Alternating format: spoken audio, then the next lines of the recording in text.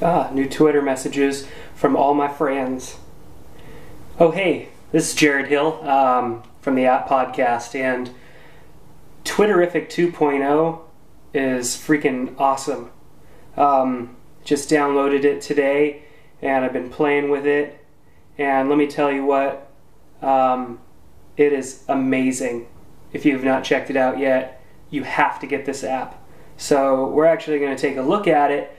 But gosh, just hats off to the guys over at Icon Factory Twitterific who put together Twitterific. This app is just amazing. The UI on it is intense. So we're going to take a look at it. I definitely recommend you check out this app. They dropped the price from $9.99 down to $3.99, make it a little bit more competitive. So we're going to take a look at this app. So we'll be right back, and we'll be looking in depth into Twitterific 2.0. Alright, so we're going to launch Twitterific, which is amazing. So let's check this out. Let's wait for it to load up. Nice sound effects. I can, that's just kind of a notification that plops down. So I'm looking at my recent Twitter messages that have came through since the last time I launched the app. And there are some really cool things, like when you click on one and it highlights it, it darkens it a little bit and adds these lights to the side, which is amazing. I love it. Click on each one and it does that. You can click on on a person's icon and get their information and see the full conversation that has to do with that. With that Twitter message. So one of the big issues before was when you click on a reply, sometimes those replies don't make any sense because they're in reply to another conversation that's already started. And so this app, Twitterific, will actually show you that whole conversation in a row right there, which is really nice. Let's go back to the beginning here into the settings, and Twitterific 2.0 has the ability for multiple accounts. What's nice is you can set icons for those multiple accounts so that you know which one is which. Or if you were to look at all of them at once, the icon would probably show up too. So you can view the public timeline. You can set up your own accounts here. You can do some searches, and then it shows the trends, the most recent trends. Let's go back even further into settings. We've got themes, different notification, sound effects, refresh scroll, the left-handedness controls, which were in the last version. And then in the advanced, we have even more settings, which are basically, you know, what you want it to do when you tap the avatar, double tap or triple tap, which photo site you want your pictures to be uploaded to, whether it's TwitPic or there are 3 others that you can choose from as well. For adding bookmarks and stock tags, you can set that up with StockTwits or Delicious.com. Confirm app launch. I mean, there's all kinds of settings in here, and they did a good job of kind of separating them as to not make it overwhelming, because with all those settings they could easily make for a very overwhelming settings panel.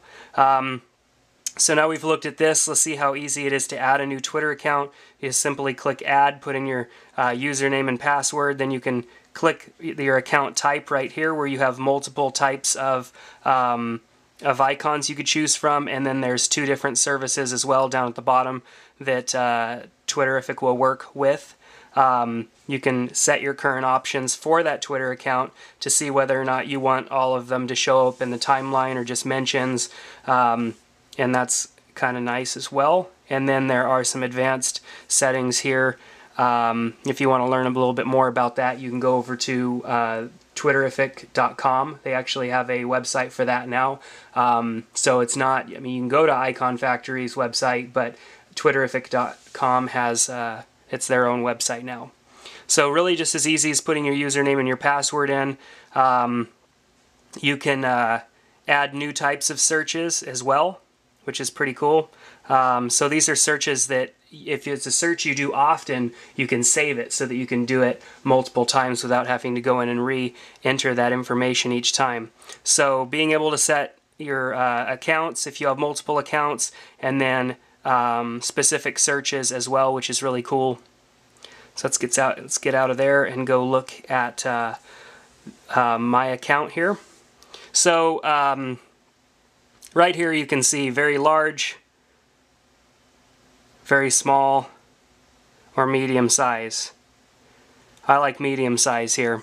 So if I double tap on an item here, just like before, it brings up the entire conversation. Up top it says conversation thread to kind of let you know where you're at.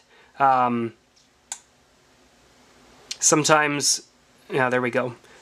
What's really cool about this interface here is that it's really easy to maneuver and remember what tab you're in. If I wanted to send a new tweet, I just click there. It's a white background, an orange background for replies, and a blue background for basic private messages. And it's really easy to keep that, you know, to tap these without hitting anything else. So you could hide the keyboard too, because sometimes you're replying and you know you might not remember exactly what the original message was or something, so you could hide the keyboard, which is really nice to get that out of the way.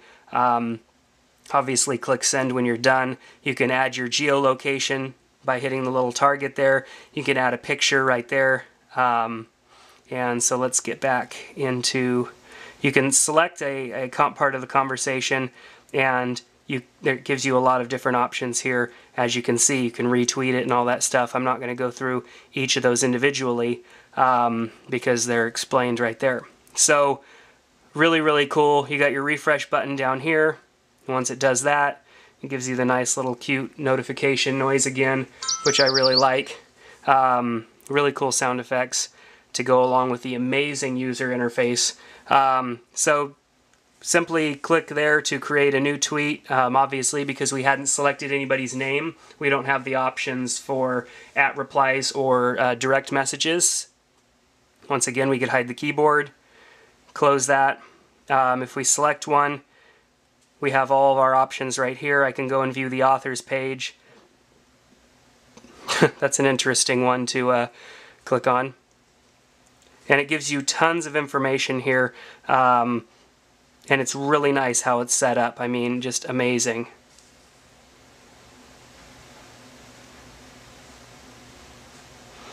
So,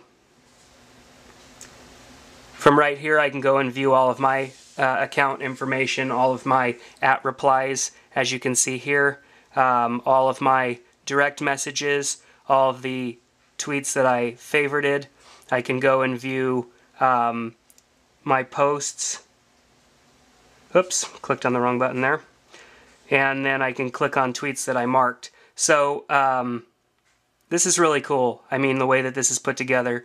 It's going to take you a few minutes to get used to because there is so much and it is different, but they really did their homework. And a lot of people I know were thinking, come on, Icon Factory, where have you guys been? Have you been on vacation, or you made Twitterific 1 and just kind of took off? Because it's been a while since they've done something with their app. But as you can see, they have spent their time wisely, really putting together an amazing Twitter client. My only complaint is that it doesn't interface with ping.fm, because I use ping.fm to update some of my other social networks using a Twitter client. But I don't really care because it's just such an amazing, clean app, and I couldn't imagine them doing anything better with this app because it's just so well put together, all the way down from the functionality to the user interface. Everything is so clean. It just really speaks loudly for their company and the quality of work. They are not the type of company that's going to just do little updates all the time. When they do an update, it's going to be really nice, and so you can always expect quality stuff coming from Icon Factory. So make sure you go check out not only just Twitterific 2.0 and buy this, the $3.99 version. It's worth it. Obviously, they still have the free version as well. Twitterific is also available as a client, Twitter client on the Mac OS X platform. And then Icon Factory, the makers of Twitterific, also have some other cool applications to enhance your Mac user experience as well.